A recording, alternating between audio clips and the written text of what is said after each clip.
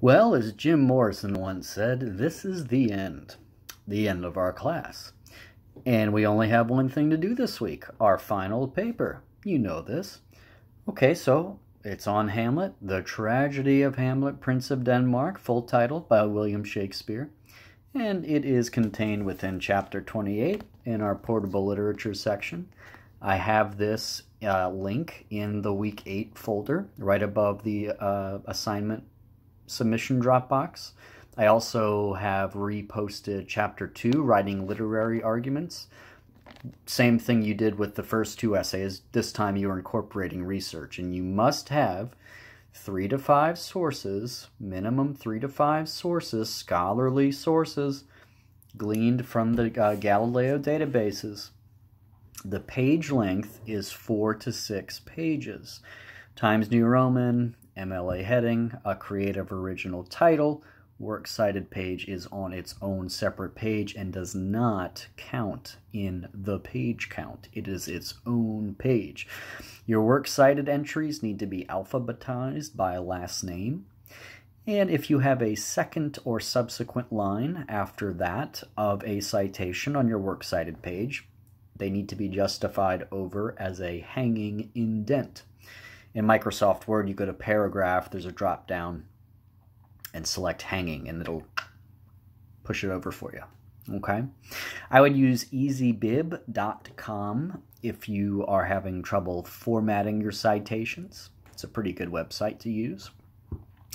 Also, keep in mind that on this essay, which, if I didn't tell you, I know I have, but I haven't yet in this video, is due May the 8th. That is Friday. Friday. Why? Because Monday, the 11th, at 10 a.m., GNTC requires their final grades submitted. So you all have until the last minute of 5/8, 11:59 p.m. that Friday to turn in your essay.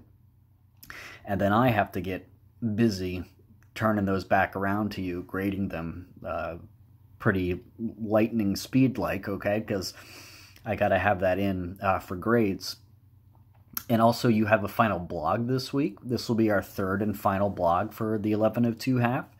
So I'll give you bonus points for each time you participated in the blog, a couple of points, okay, on your final Hamlet essay, okay? I have some extra resources, too, in the announcement this week, in the, typed announcement. Right under the video link, you all watching this video, underneath that link, I have another video. It's a book club podcast, and it's two cultural commentators whom I really like. One, the guy's name is Michael Knowles. He's a kind of a small-scale actor based in Los Angeles.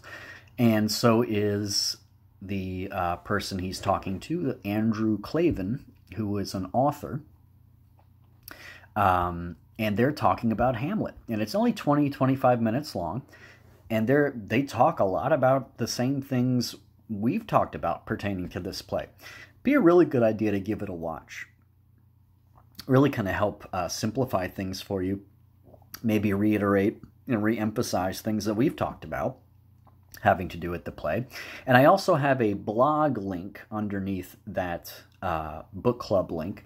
It's a really useful analysis that I don't know if she's a graduate student, I can't remember her name, but she writes a pretty insightful analysis of the soliloquy, okay?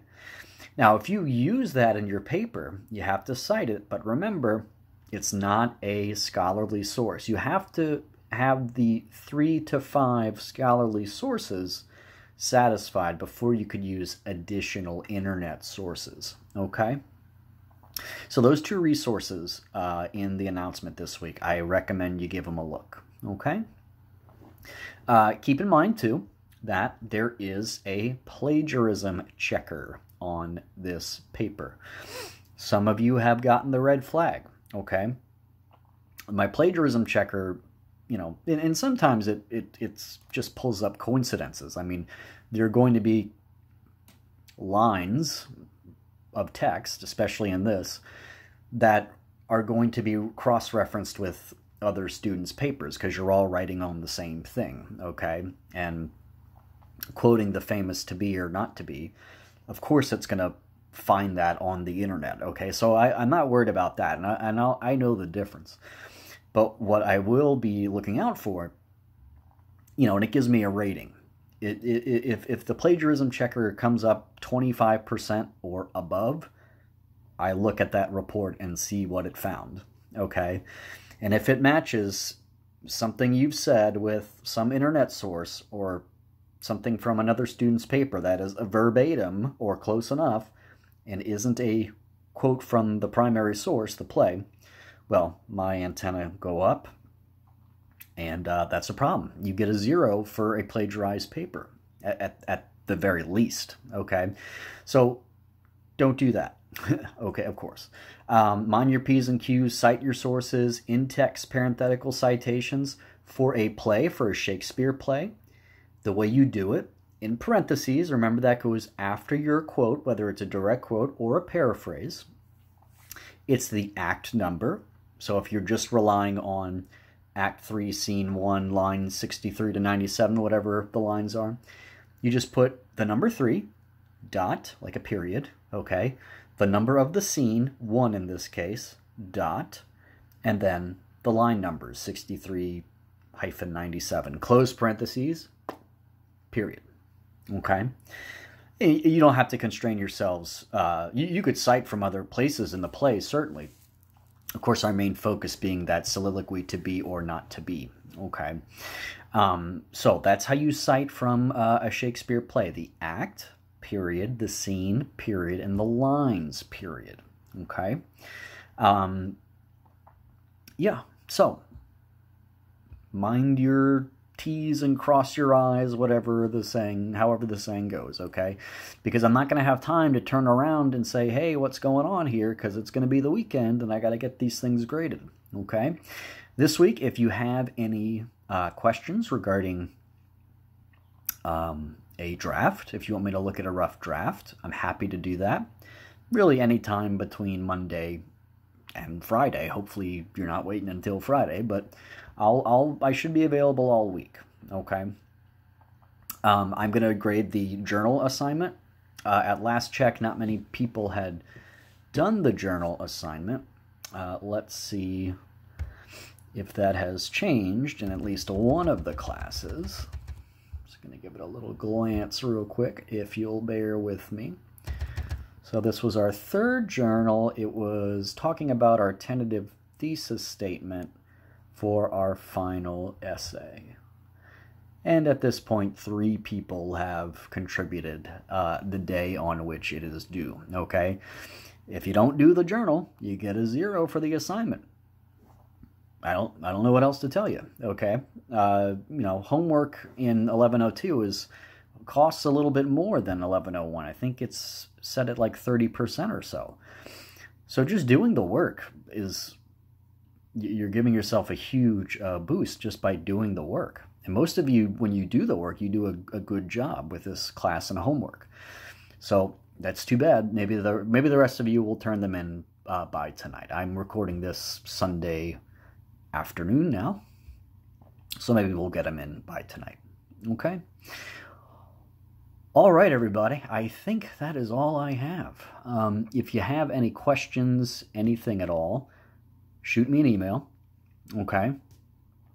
And I'm happy to talk to you, help you out. Mr. Churchwell as well. Shoot him an email. And we're here to see you guys through the final week. I hope you have a great final week. Do your best. You've all worked hard. And it's been a pleasure guiding you all through both halves of the term.